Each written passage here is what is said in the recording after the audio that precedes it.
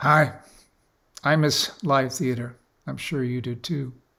So in this time of pandemic and social change, how can we exercise the same kind of tools that we use in the theater? Well, here's my take. It's a very long story short.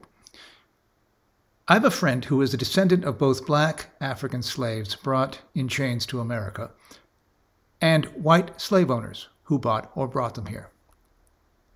Her grandsons, through the inexorable and indomitable alchemy of geography, genes, diligence, desire, luck, and most important, love, are now in line to inherit 2 Louisiana plantations. I find this happenstance, if happenstance it be, delightful and hopeful. These 2 young boys, and it's telling that I second-guess my use of that word, are adamant that they are and always will be black, regardless of how they might be identified by others. I am hopeful that they may remain so adamant, without stigma or discrimination. And I also take hope from their story that the melting pot, the sublime genetic stew, will finally rid us of this addiction to identities, both those we cling to and those we consign to others. I myself, by the way, seem to be white, at least until my genetic heritage test results arrive in the mail. I say I am Italian because it's a relatively attractive way to describe oneself, except, I suppose, of course, to those who hail from Spain or Greece or any of the countries that made up the former Yugoslavia or Libya or the Horn of Africa, or who are Jewish Italian, but I digress. My point is that I have always been told that I am half Italian, quarter German, and the rest an amalgam of English, Irish, Scots, Welsh, Dutch. I am really, one might say, a child of Europe. But I say that I'm Italian. I can't say that I'm Italian because I do not look like I am definitively anything except white. I've profited from being white. I have been protected by being white. And I am hopeful that it will sometime soon not matter in the least. My daughters are Chinese. I mean, they are uniquely and unmistakably young American women now, but they were born in China of folks I assume to have been Chinese, though as always, you never know. They are without a doubt seen to be Asian by most everybody here in America.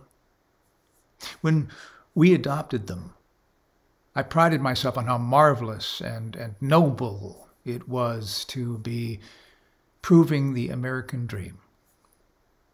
Then parenting came along, and middle school. And then the pandemic, the China virus. My younger reported that some folks had started looking at her funny and giving her a wider berth than even physical distancing suggested was prudent. The American dream, identity. When we went to China to bring home our daughters, I would go out into the streets of Guangzhou and then come back to my hotel room, look into the mirror, and be startled that I was not Chinese. It seems to me that as comforting as identity can be, it is a construct and a fiction in the end. And by the end, I suppose I mean what both quantum physics, which I really don't understand, and also what many a wise and loving tradition throughout the course of our habitation here on Earth might describe the end as. The now. The now, the end. There's no difference. Identity. Race.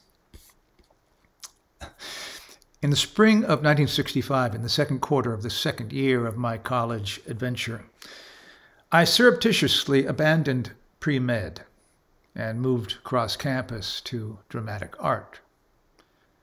For my first acting class, I was to bring in a piece to perform.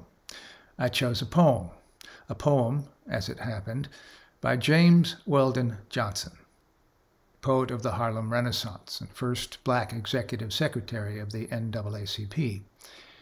It was from his volume, God's Trombones, 7 Negro Sermons in Verse.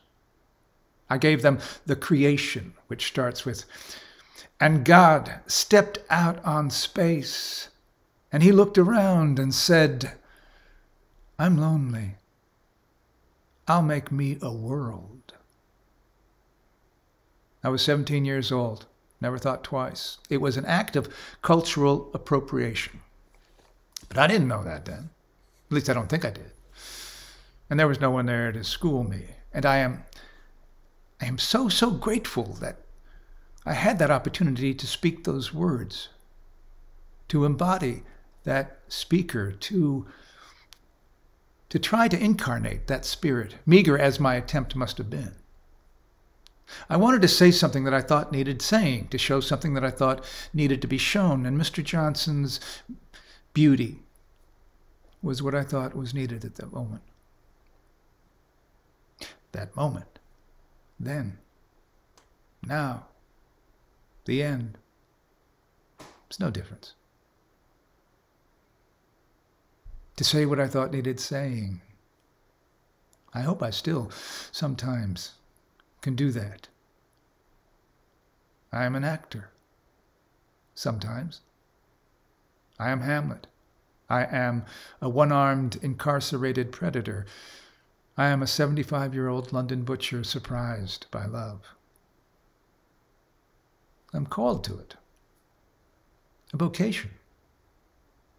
A responsibility to try to search out identity, its signs, its sounds, the shifty smell of it, its rigid cage.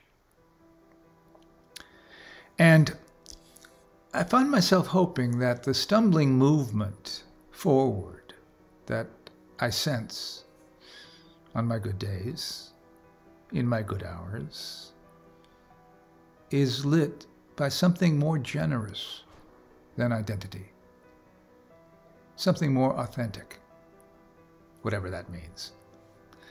Something that we all share, even if we cannot make words deep enough, or wise enough, or true enough to tell the beauty of it, to tell the story of it.